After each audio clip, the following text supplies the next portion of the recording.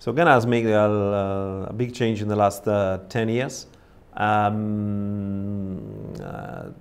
Since we opened Casa Trasacco, I remember when we decided to open such kind of showroom, people was shocked. You know, when we are talking about, say, oh, the country is not ready.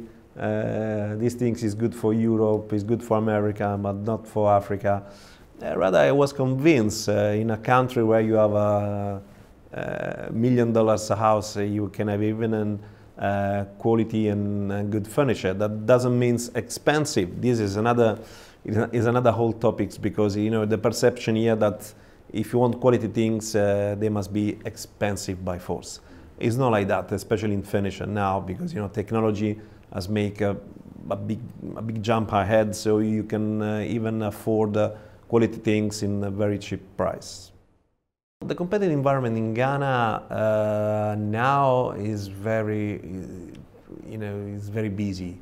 Now a lot of companies, they are coming in Ghana from wherever in the world. We have a company from Brazil, from Europe, many places, from Turkey, and especially from China.